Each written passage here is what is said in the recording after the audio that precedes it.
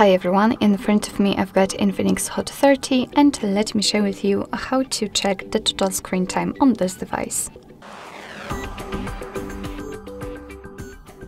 So first of all, let's enter the settings, and here we have to scroll down to the very bottom to find digital well-being and parental controls.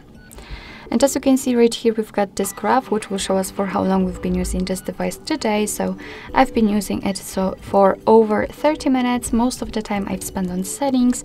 I've unlocked my device 4 times and received 16 notifications.